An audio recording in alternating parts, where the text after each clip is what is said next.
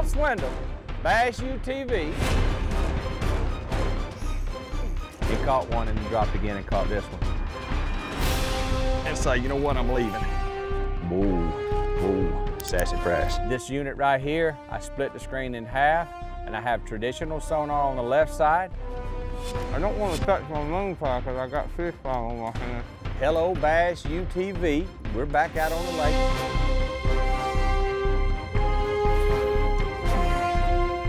To be successful when you're fishing deep places, you need a lineup.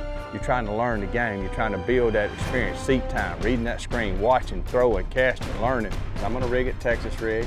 So I'm gonna start in up ahead about a 1/4 inch down inside the bait. Old Sal Josie right here, son. Come on. Let's get some more, nobody panic. That's it. Pete, we've done all this horse shit. Now we're going flipping.